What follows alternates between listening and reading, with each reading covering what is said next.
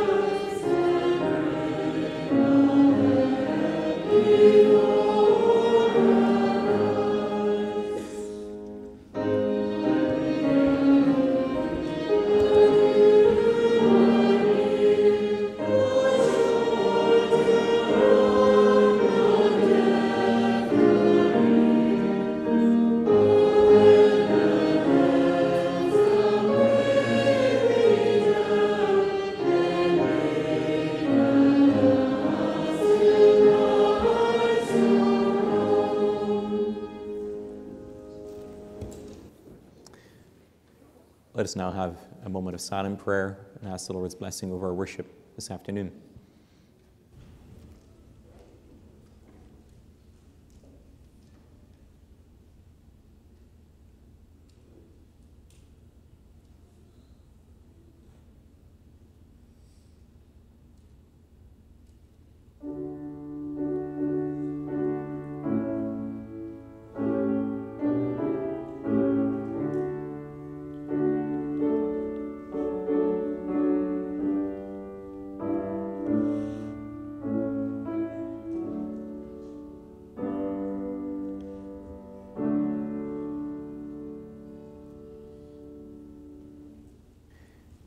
Brothers and sisters, out of respect for the Lord, let us rise if we're able for worship.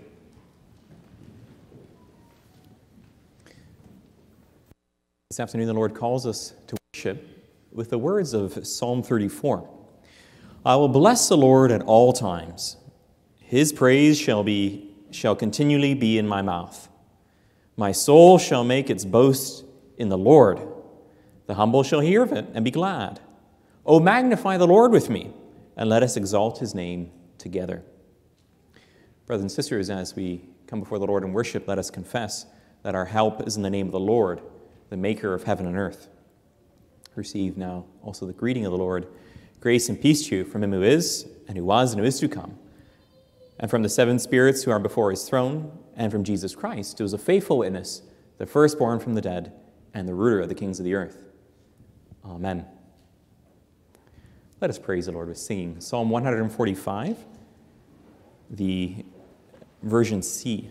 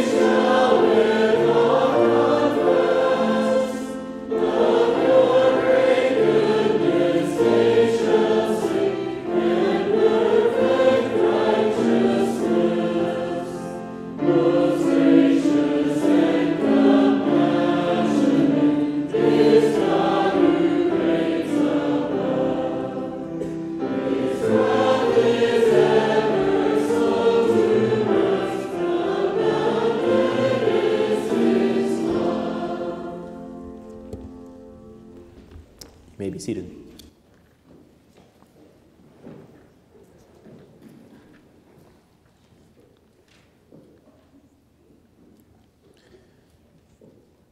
We'll now make confession of our Catholic and undoubted Christian faith with the words of the Apostles' Creed. Let everyone say together with me in their heart, I believe in God, the Father Almighty, maker of heaven and earth. I believe in Jesus Christ, his only begotten Son, our Lord, who was conceived by the Holy Spirit, born of the Virgin Mary, suffered under Pontius Pilate, was crucified, dead, and buried. He descended into hell. The third day he arose again from the dead. He ascended into heaven and sits at the right hand of God the Father Almighty. From there he shall come to judge the living and the dead. I believe in the Holy Spirit, the Holy Catholic Church, the communion of saints, the forgiveness of sins, the resurrection of the body, and the life everlasting. Amen. As a hymn of affirmation, let us sing together hymn number 572.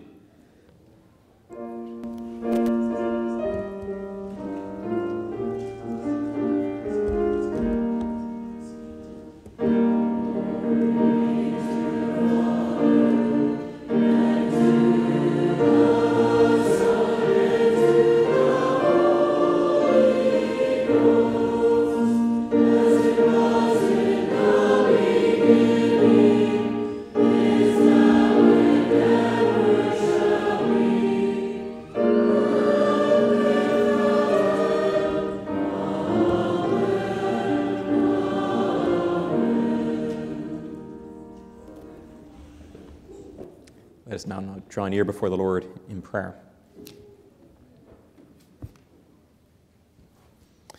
Lord God and Father, we come before you this afternoon in worship and to sing your praises and to listen to your word. For your word is perfect, reviving the soul. Your testimony is sure, making wise the simple. Your gospel is the power unto salvation to everyone who believes. By nature, however, we are blind and incapable of doing any good. We therefore pray that by your Holy Spirit, you would illumine our minds this afternoon. Will you give us a humble heart that is free from all pride and worldly wisdom, so that when we hear your word, we may rightly understand it, and that we may let our lives be guided and controlled by it. Lord, will you make us more and more certain of our Catholic and undoubted Christian faith? Graciously bring back those who are wandering or have turned from this truth, that we all in unity may serve you all the days of our lives. We ask these things only in the name of our Savior, who taught us to pray. Our Father in heaven, hallowed be your name. Your kingdom come, your will be done on earth as it is in heaven. Give us today our daily bread. Forgive us our debts as we also have forgiven our debtors. And lead us not into temptation, but deliver us from the evil one. For yours is the kingdom and the power and the glory forever. Amen.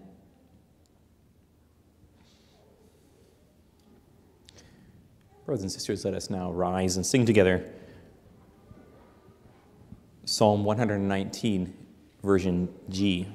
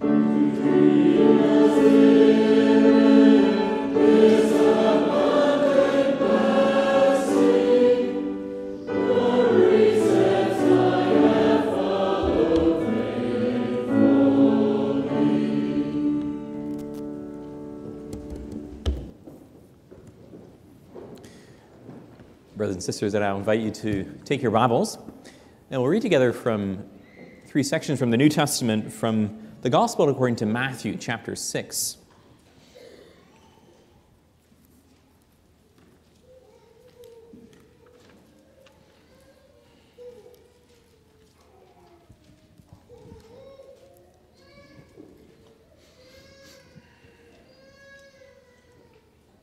Matthew chapter 6, we'll read the first 6 verses.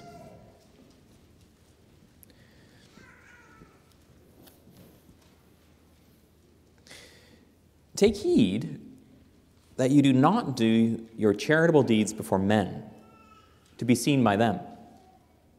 Otherwise, you have no reward from your Father in heaven. Therefore, when you do a charitable deed, do not sound a trumpet before you, as the hypocrites do in the synagogues and in the streets, that they may have glory from men. Assuredly, I say to you, they have their reward.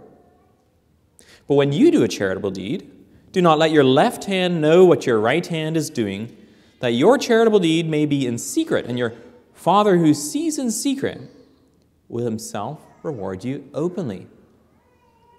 And when you pray, you shall not be like the hypocrites, for they love to pray standing in the synagogues and on the corners of the streets, that they may be seen by men. Assuredly, I say to you, they have their reward.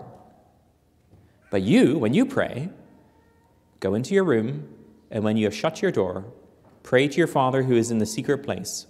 And your Father who sees in secret will reward you openly. Thus far from Matthew, we'll turn to John. We'll read John chapter 15, the first 8 verses.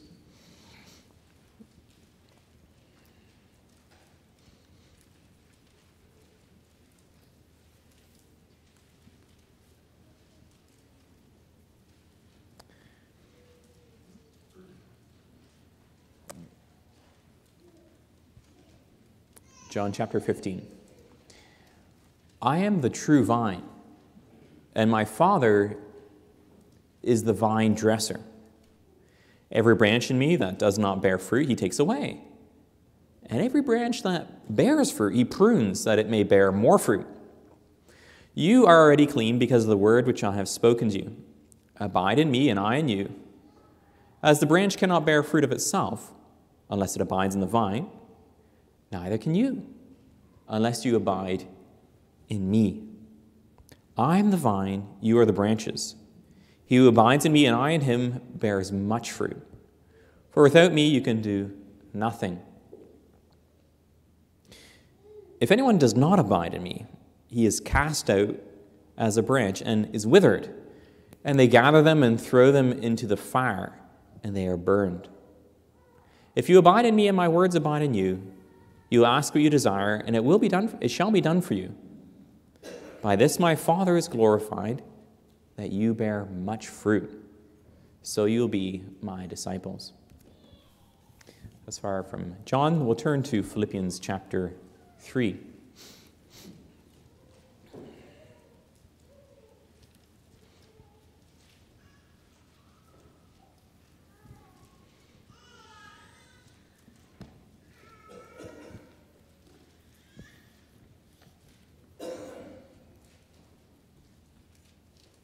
Philippians chapter 3, we'll read the first 14 verses. Finally, my brethren, rejoice in the Lord. For me to write the same things to you is not tedious, but for you it is safe. Beware of dogs, beware of evil workers, beware of the mutilation. For we are the circumcision who worship God in spirit. Rejoice in Christ Jesus, and have no confidence in the flesh. Though I also might have confidence in the flesh. If anyone else thinks he may have confidence in the flesh, I more so. Circumcised the 8th day, of the stock of Israel, of the tribe of Benjamin, a Hebrew of Hebrews, concerning the law, a Pharisee. Concerning zeal, persecuting the church, concerning the righteousness which is in the law, blameless. But what things were gain to me, these I've counted loss for Christ.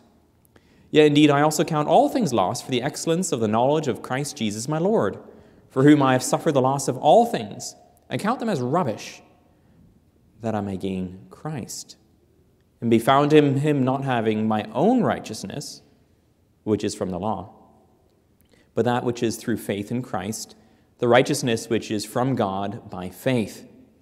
that I may know him and the power of his resurrection and the fellowship of his sufferings, being conformed to his death, if by any means I may attain to the resurrection from the dead.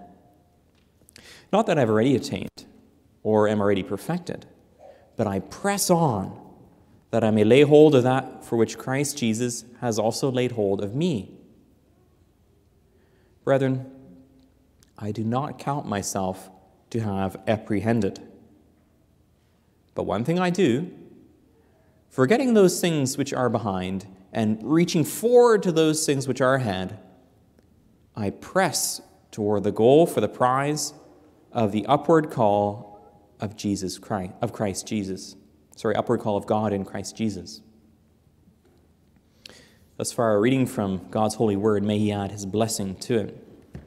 We'll also read from our confessions. We'll read from the Belgian Confession, Article 24, and also our text this afternoon is the Word of God as we confess it and summarize it in Lord's Day 24 of the Heidelberg Catechism. So first, Belgian Confession, Article 24. You can find that it's on page 863 of the Trinity Psalter Hymnal.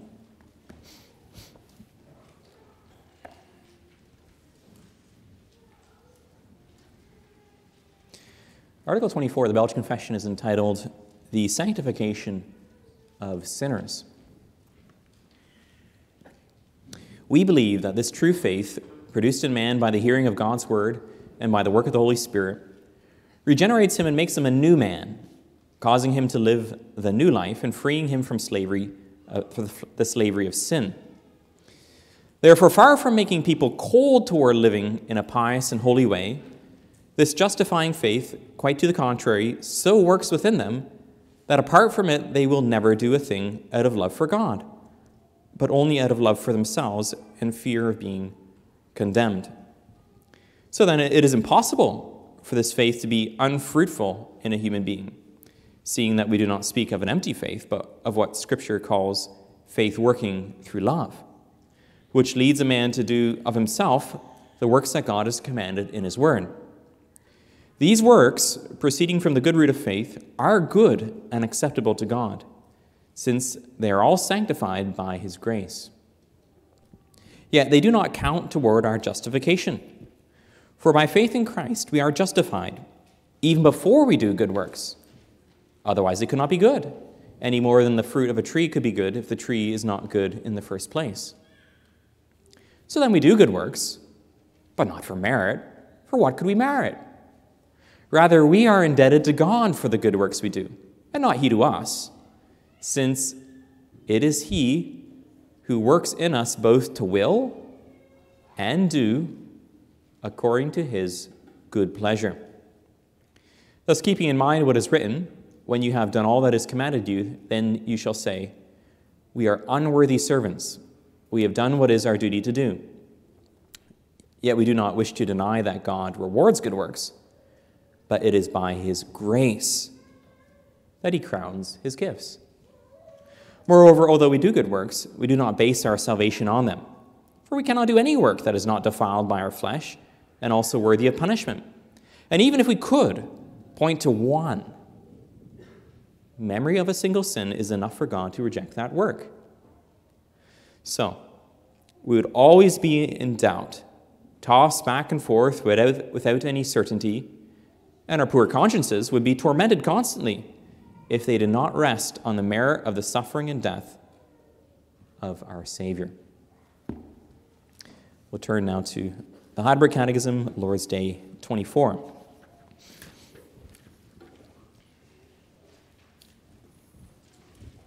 Lord's Day 24, here we confess. Why can't our good works be our righteousness before God? Or at least a part of our righteousness? Because the righteousness which can pass God's judgment must be entirely perfect and must in every way measure up to the divine law. But even our best works in this life are all imperfect and stained with sin. How can our good works be said to merit nothing when God promises to reward them in this life and the next? This reward is not merited. It is a gift of grace. But doesn't this teaching make people indifferent and wicked? No. It is impossible for those grafted into Christ by true faith not to produce fruits of gratitude. Thus far, our confession. Brothers and sisters in our Lord Jesus Christ, it's for the children's summer holidays, summer vacation, where life is a bit slower. Maybe you're able to take a bit of time off in the summer too and things slow down. Maybe you find that a bit of a relief. Life can be very busy. There's lots of things to be busy with and do. Maybe you're experiencing that right now, that there's 101 different things that could have your attention and that you could be busy with. And so it's a good question. It's a good question to ask ourselves, well, why? Why do I do the things that I do? Well, that's not a new question, because our fathers in the faith also asked that question as well in our confessions in the Heidelberg Catechism. The Catechism asks that question twice in different ways. So in Lord's Day 32, which the Lord willing you'll deal with in a couple months, it asks that question. It says, why must we do good works? And it gives a number of reasons for that, out of thankfulness to God, in order to win our neighbor, in order to assure us of our faith. But our Lord's Day this afternoon also asks the same question, but approaches it at a different angle. It asks a more basic question, what does God think about the good works that you do? What difference do our good works make in the way in which we are viewed by God? How does doing good works actually change anything between us and God? That's an important question, because you may have worked really hard this week. You may get involved with a lot of good things. You may be busy with your family or on your job, in the community. You say that was a good week. But what does God think about that? What does God think about the good things that you put your effort and your energy and your time to? What difference do they actually make? We know what God thinks about us as believers, right? We know what God thinks about us. The previous Lord's Day of the Heidelberg Catechism summarized that very, very clearly. It asks, how are you righteous before God? And to be righteous means to be declared not guilty. It means that even though I'm a sinner, Christ has washed me clean from my sins. And so even though we don't deserve it, God looks at us as people who are righteous, people who have done everything that is right because of Jesus Christ. So that's what God thinks of you. But then what about the good things that you do, the things that you work so hard for? And so that's the theme for our sermon this afternoon. What does God think about the good things you do? What does God think about the good things you do? We'll see three things. We'll see that these good things are tested by God's standard. We'll see that they're rewarded by God's generous grace. And finally, we'll see that they are certain by God's life-changing power. So they're tested, they're rewarded, and they're certain. Underpinning this doctrine of the Word of God is the understanding that Christians are different, that they must be different. That when a person believes in Jesus Christ as their Savior, that this changes things, it changes them. That they're not the same person that they were before. So our catechism assumes that a Christian does do good works. It just asks, well, why? Why are you doing them? When a person is a Christian, there is a visible, tangible difference. There is a different lifestyle. Now, maybe that can be very dramatic. If you think of the Apostle Paul, we read in the book of Acts about the Apostle Paul and how he was traveling to the city of Damascus, and he was intent on persecuting Christians. And then the Lord appeared to him. Paul, why are you persecuting me? Or Saul. And And his life was turned around dramatically. He went from being a persecutor to a preacher of the gospel. But most often in our Christian lives, the change is slow and incremental. Bit by bit, little by little, we recognize our sins more and more, we repent from them, and we learn to live in a different way, a new way, a distinctly Christian way. Children are born to Christian parents, and at an early age, they're taught about the Lord and who He is and what He requires of them. They learn about God's promises. And by the working of the Holy Spirit, they learn and they respond to these promises with faith. That grows in the heart of a child, and also their behavior and their attitude matures. So in the heart of a believer comes things like an interest and a desire to help and serve others. A willingness to forgive someone else who has hurt us. We use our time differently, our money differently. There is a desire to use our energy to do good and to help others, to support God's work, the work of mission. We don't spend our weekends and our time like the heathen do. So God expects His people to be different. And God also empowers His people to be different by His Holy Spirit. Christians avoid the temptations. They avoid envy, lies. They don't want to hold grudges.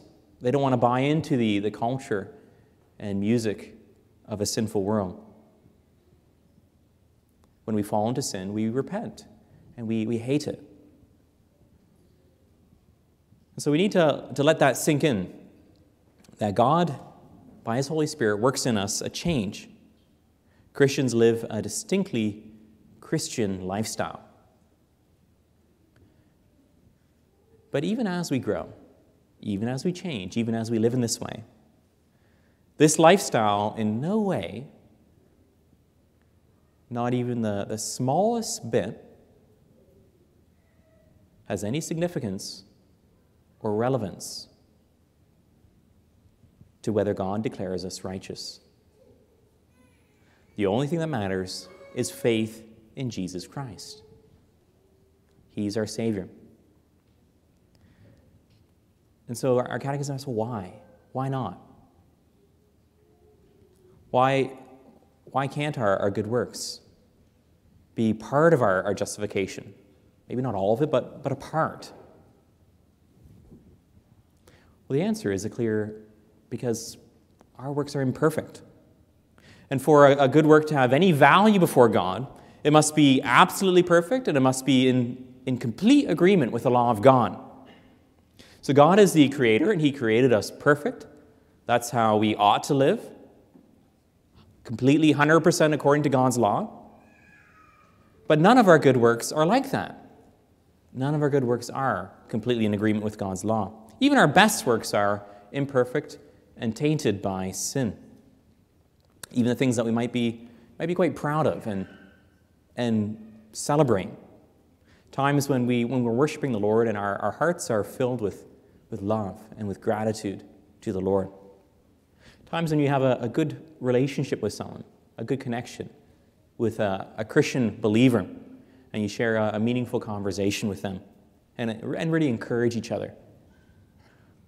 Or times when you're able to help somebody, to selflessly give of your gifts or your time in a way that really helps another Christian or another fellow person in your community.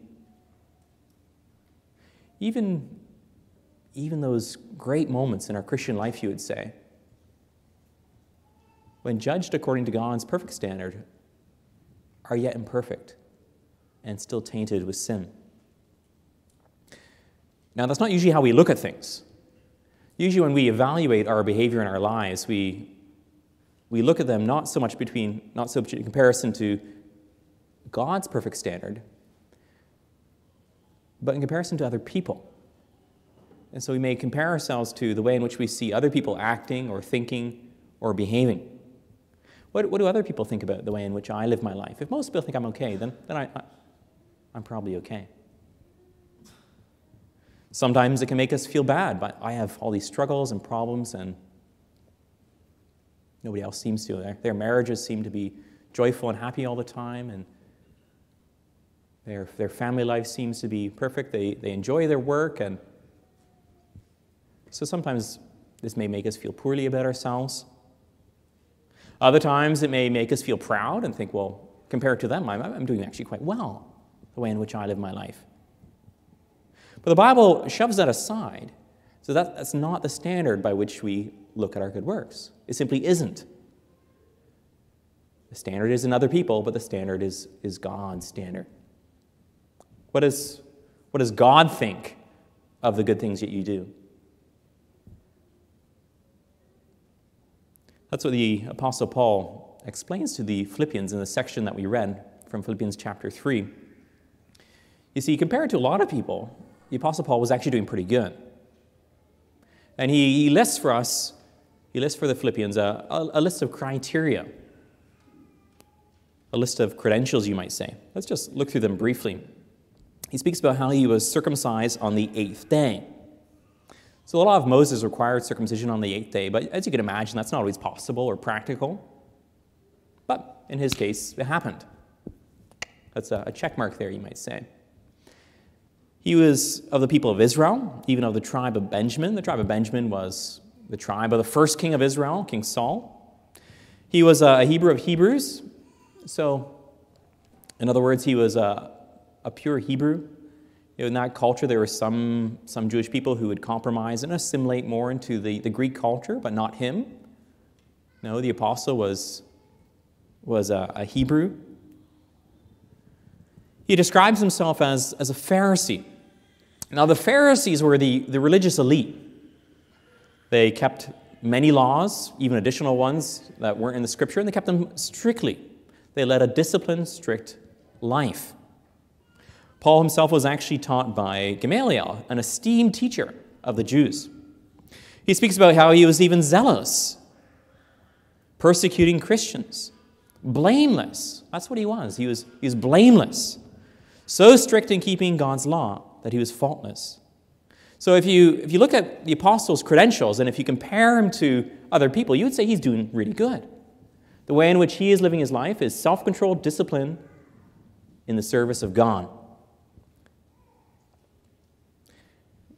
Now, if we were to make a list like that, as a church, if you were to make a list like that, what could that look like? What sort of things would fit on your list? Perhaps for Reformed Christians, we might think of things like, I'm a hard worker. Right? That's a good thing to be diligent in our daily calling. Or you might say, I'm a genuine person. I try and be sincere with other people, authentic in my relationships. Or I give generously of my time and money to serve other people, as the Lord calls us to do. I'm faithful in attending church functions, in our Bible study opportunities, or in fellowship opportunities.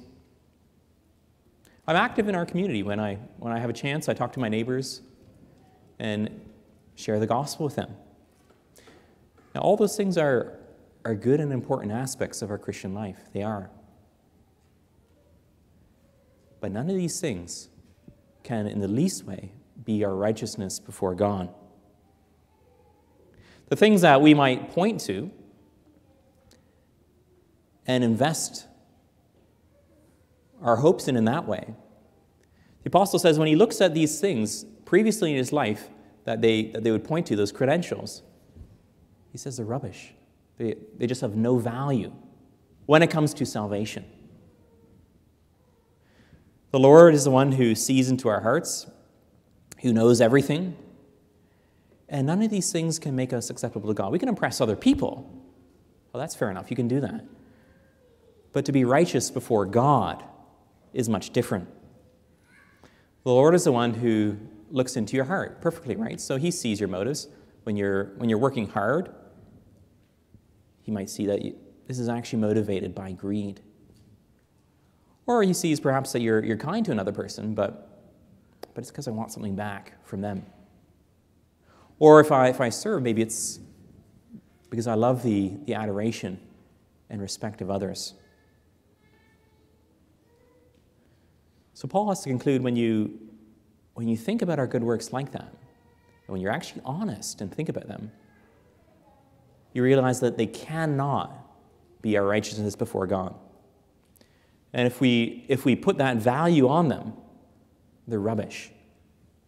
They can't do it. We know in our heart that's true because we have this, as a believer, a sanctified conscience. So our conscience accuses us that we have sinned against all God's commandments. Perhaps other people didn't always see. Perhaps other people didn't always hear. But we do.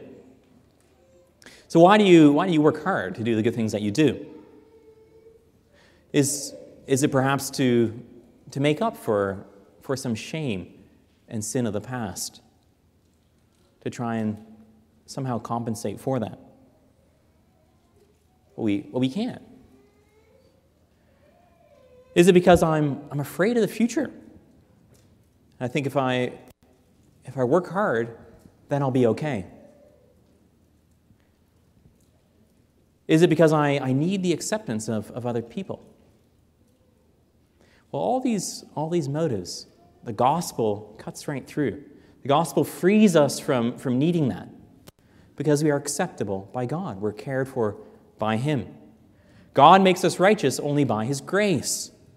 God accepts us because of Christ. We're good enough not because of what we've done or not because of what other people think, but because of what God has said and done for us in Jesus Christ. The apostle says that clearly to the Philippians. He says, I consider them rubbish, that I may gain Christ and be found in Him, not having a righteousness of my own that comes from the law, but that which is through faith in Christ, the righteousness that comes from God and is by faith. So the apostle makes clear it's only by God's grace. None of these good things, they can do it. It's without any merit of our own. So what does God think of the good things that you do? Well, the first thing we got to say, of course, is that they are imperfect. Tested by the standard of God's law, they are imperfect and defiled with sin. But that's true. And what's all this talk of rewards? That's our second point. So we've seen that our good works are tested by God's standard. In our second point, we'll see that they are rewarded by God's generous grace. The Bible, in many places, talks about that, about how God rewards our good works. For example, the passage we read from Matthew 6 makes that clear. It says, your Father who sees in secret will Himself reward you. Your Father will Himself reward you. Now, how is that possible? Well, it's because of grace. It's only a gift. It's not something we can demand. It's not something we can deserve. Who could ever have God owe them anything? But although we are sinners, God graciously forgives us. Instead of being angry with us, He delights us. And so the amazing thing is that even though these good things that we do are imperfect, God promises to reward them. Because the Christian life is not easy at times. It can be a hard thing to live as a Christian. And so these rewards, they can encourage believers in time of persecution and hardship. For example, the Lord Jesus says in Matthew 5, blessed are you when people insult you, persecute you, and falsely say all kinds of evil against you because of me. Rejoice and be glad, because great is your reward in heaven. Did you catch that? So there's this link between the hardness, the difficulty of Christian life. And the Lord Jesus encourages them and says, remember, great is your reward in heaven. So sometimes your job might be frustrating. That's the way life works in this side of Eden, isn't it? That sometimes your work can be hard. There's poor cooperation maybe, it's not enjoyable, it's difficult. But you remember that God rewards your faithfulness. God rewards hard work. Sometimes sharing and being generous, supporting Christian work. Well, you have to deny yourself things that you might otherwise like to buy in order to support Christian education, or to support the work of mission, or to share with the many people who are poor. That requires self-denial. There might be a car or a computer or a renovation on your home that you love to do, but you simply can't do it. Does anybody notice? Does anybody know that? Does anybody appreciate that? Maybe they don't. But the Lord encourages us that God is the one who sees, and God is the one who rewards. And we haven't earned that, but God promises a reward as an encouragement to his people. In fact, in the text we read from Matthew, the Lord warns us that we ought not to do our good works in order to impress other people. The fact that no one might know, well, that's okay. He says, be careful not to do your acts of righteousness before men to be seen by them. He said, be careful about that. Be careful that your acts of righteousness, that you're not doing them for other people to see. He says, instead, your giving is to be in secret. Then your Father who does what is in secret will reward you. That's very, very counterintuitive to our culture today. A philanthropist, someone who's generous, might put their name on a hospital to memorialize their generosity, or might have a library at a university named in their honor. The Lord Jesus says, you've got your reward already. You've already received the only reward you're going to get. Instead, he says, give in secret, and your Father who sees in secret will reward you. Well, that's an encouragement for you, because sometimes serving others, it doesn't seem to be rewarding. Sometimes in a household, for example, we don't always appreciate each other as we should. Children don't always appreciate and understand what dad and mom do for them, or husbands and wives don't always recognize and appreciate what they do for one another, or in our church community as well. But the Lord sees it, and he rewards our service. Sometimes as a Christian a young person growing up and living faithfully, walking the straight and narrow, saying no to worldly temptations and entertainments, that doesn't seem to be rewarding. It doesn't seem to make you popular. It doesn't seem to make life easy. But we know that God sees and that he rewards. Now, we don't deserve the reward. That's the thing. We don't. It's grace. Who has ever given to God that God should repay him? We can't demand it. But God, in his grace, encourages us in our Christian life in this way. God delights to reward the imperfect work of his children.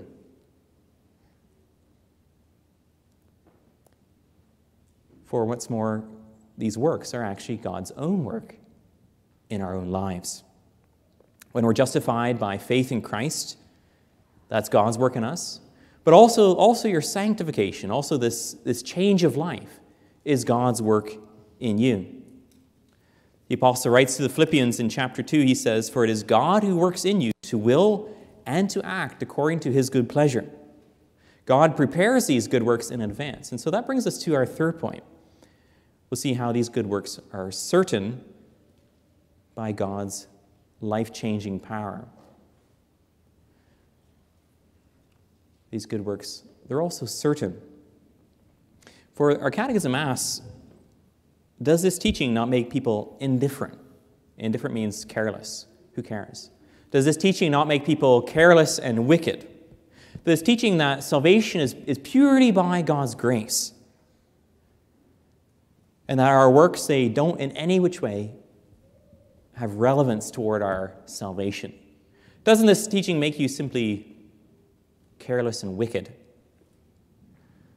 Why don't we just do whatever we enjoy doing? Why don't we just live life however we think is going to give us the most enjoyment? Live for ourselves. Spend money on ourselves. Enjoy our favorite hobbies. Try and spend as little time working and as most time playing. Why not? Don't we need a whip cracking over us to get us to go do some good work? Won't people just kick back and enjoy the sinful desires and pleasures of the flesh? Well, think back to the Apostle Paul and his conversion. You see, before the apostle was a believer, he was a man who was zealous and ambitious within his self-righteous religion. He was intense and disciplined, but for the wrong things and the wrong reasons. But when he believed in Jesus Christ and when he understood grace, that didn't mean that he was nonchalant and careless. Instead, he writes in chapter 3 about his drive now to serve the Lord. He says, forgetting what is behind and straining forward to what is ahead, I press on toward the goal to win the prize for which God has called me heavenward in Christ Jesus. So he talks about straining, about pressing forward. That doesn't sound like laziness, does it? Not at all. He's like a man who's running a marathon, who's urgent. He presses on. And that's how it is for all of us as believers. Because, as our catechism says, it's impossible. It's impossible for those grafted into Christ by true faith not to produce fruits of gratitude. It's impossible. It doesn't make sense for a person who's a Christian not to produce fruits of faith. It simply doesn't work. It doesn't fit.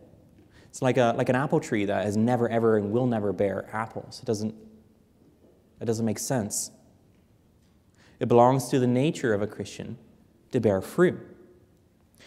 Our Lord Jesus uses that metaphor in John chapter 15. He says, I am the vine, you are the branches. If a man remains in me and I in him, he will bear much fruit. Apart from me, you can do nothing. If anyone does not remain in me, he is like a branch that is thrown away and withers. Such branches are picked up, thrown into the fire, and burned. So our Lord is here making clear that if a Christian, is not bearing fruit,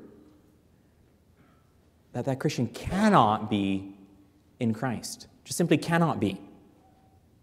If there's no obvious, tangible commitment to doing things God's way, if there's no willingness to repent from sins and to strive to get rid of them, put them behind us,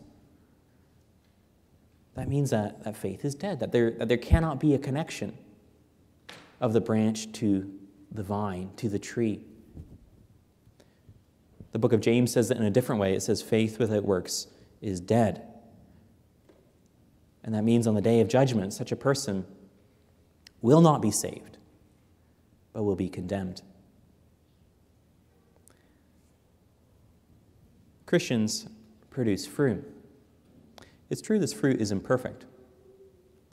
But if you go to a grocery store in the wintertime, over the winter you'll see many fruits there in the grocery store that are not in season. And maybe they have blemishes or the flavor isn't as great as fruit that's in season. But it is real fruit. Imperfect fruit is still real fruit. And so our Lord Jesus says, I'm the vine and you are the branches. If a man remains in me and I in him, he will bear much fruit. It's not maybe, not possibly, but you will bear much fruit. When we're grafted into Christ by faith, when we have union with him, we share in his righteousness. His righteous deeds are credited to our account. But also we have his Spirit working in us. And Christ's Spirit produces this fruit in our life. So this changes why you work hard for the Lord, doesn't it? It's not out of fear then, not out of a terror. It's not because somehow we need to make up for things that we've done in the past. It's not so that we can get noticed and accepted by other people. In Jesus Christ, we can put that behind us. God has paid for our sins in his Son. We're righteous. And now he is at work in our hearts by his Spirit. So what's left for us? But simply to be thankful. Amen. Let us now go before our God in prayer. Our Lord God and Father, we thank you for your mercy and your grace to us. For when we're honest with ourselves, when we evaluate why we do the things that we do, we have to confess that they are imperfect. That so often we have the wrong motives. So often we can be selfish, pushing our own agenda.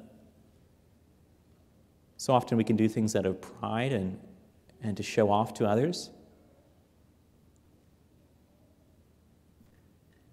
Lord, even our best works in this life are all imperfect and tainted with sin.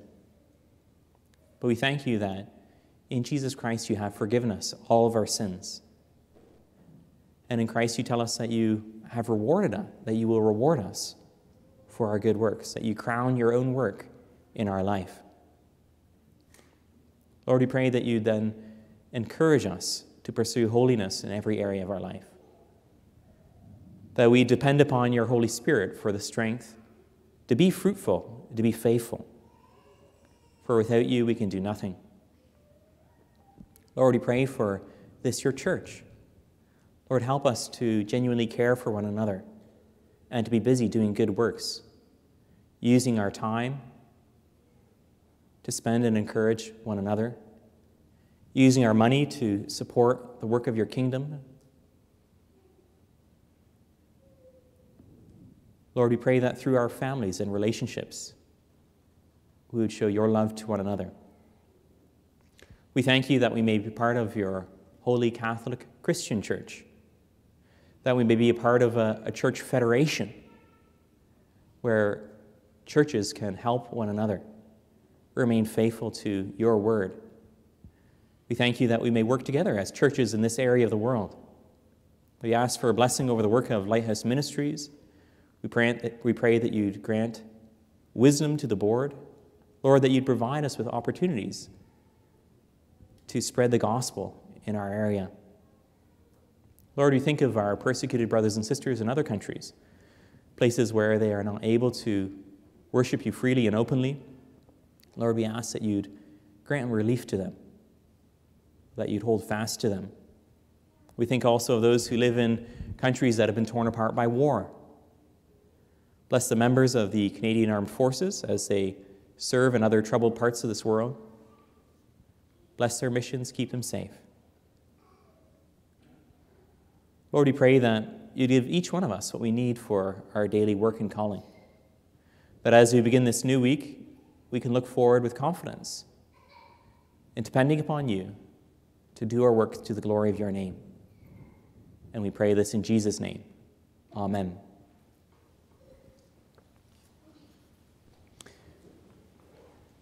Brothers and sisters, in response to God's word, let us sing together from hymn number 172, and we'll do so standing.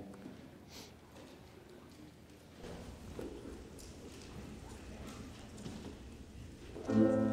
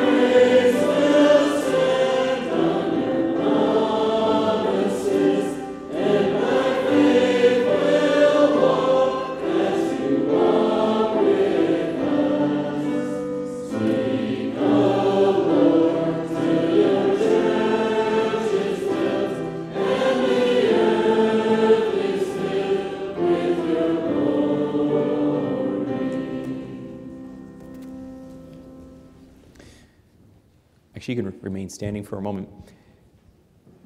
This afternoon, we'll have an opportunity to give of our gifts of thankfulness to the Lord, and they'll be received this afternoon for the work of the local church and for the work of word and deed. But they're going to be received after the worship service on your exit. The deacons will receive your gifts of thankfulness to the Lord. I understand we'll also start exiting from the back and then move to the front. So you'll have an opportunity to share of your gifts with those who are in need just directly after the worship service. So let us sing now as a doxology, hymn number 570.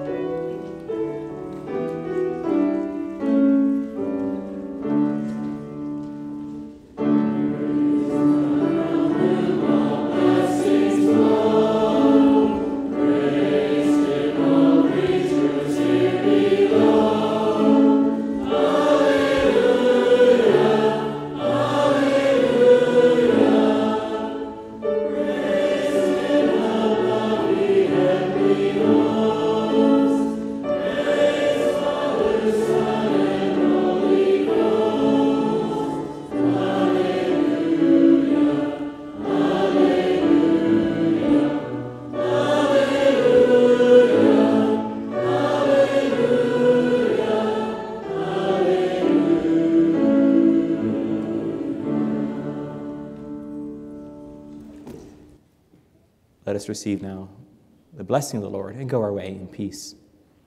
May the grace of the Lord Jesus Christ and the love of God and the fellowship of the Holy Spirit be with you all. Amen.